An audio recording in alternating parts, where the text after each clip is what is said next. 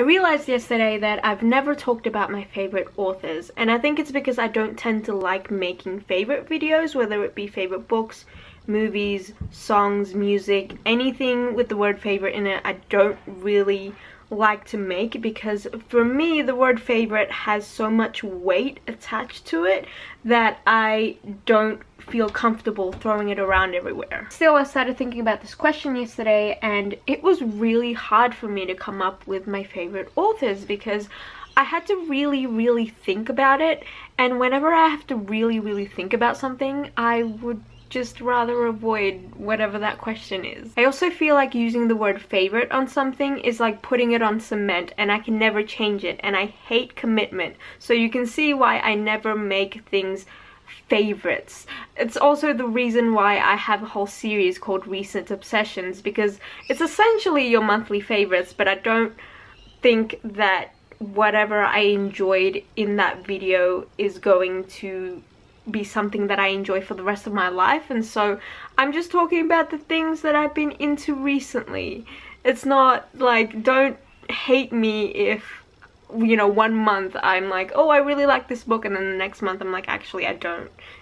It wasn't that great. And yes, I realize that I think way too much into things. Anyway, we're talking about favorite authors, so let's just stick to that topic. So what makes an author a favorite for me? Is it the number of books I have by them on my shelf?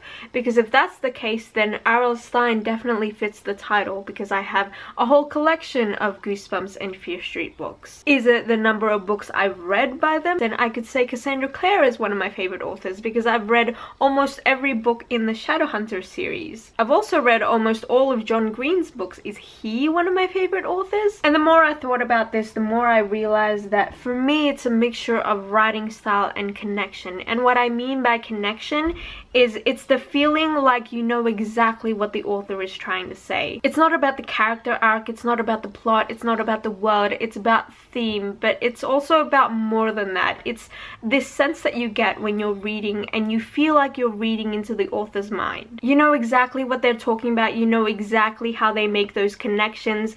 It's this feeling of being in the same wavelength as someone. I know that seems like so much weight to put on something, but why not? We read for education, for escapism, and for entertainment. We read, well, actually I'm just going to speak for myself. I read to understand something and to not feel like I'm the only one experiencing something. And so I'm always looking for authors whose books can both make me understand something, and I don't just mean facts, I mean understand my own feelings, because I'm someone who likes to ask questions about my own feelings and why I'm feeling the way that I am feeling,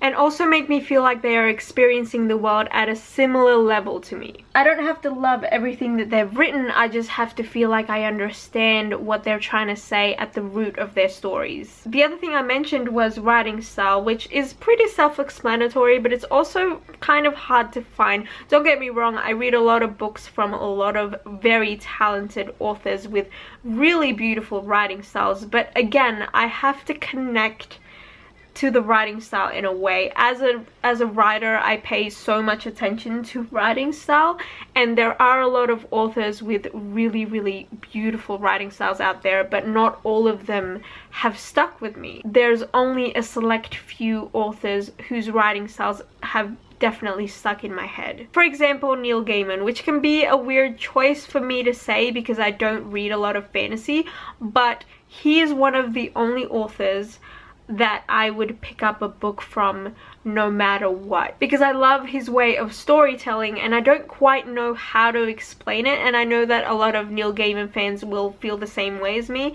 There's this certain voice that he has that definitely seeps through all of the books that he's written. And even though I haven't loved every single one of his books, I can understand the stories he's trying to tell, the morals and the themes that he's put underneath the surface of the story. The opposite side to that is Courtney Summers, whose writing style is very blunt and harsh because her characters are very raw and honest. I feel like she's really good at showing the harsher, darker side of people, and the themes that she puts across in her books always seem to surprise me, but at the same time make me fully fully understand what it is she's talking about. So I guess that's pretty much all I wanted to say on this topic. I'm sorry I didn't give you like a whole list of favorite authors that I have, because I still don't know. There are plenty of authors that I really enjoy works from, that I keep buying books from, and I mean Neil Gaiman and Courtney Summers are one of my favorites, I guess, if I would really want to put it that way. But let me know what criterias authors need to have for them to be a favorite of yours. And I hope you're having a great day, and you will see me in another video soon.